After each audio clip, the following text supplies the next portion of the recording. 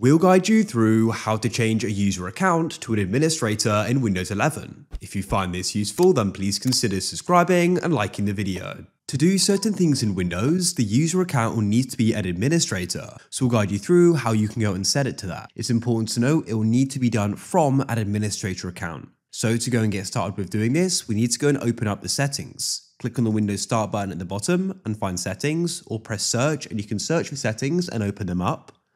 Go over to the left and go and press Accounts, and what you can then do is go and scroll down and find the option for other users. In here you'll see the other users on your computer.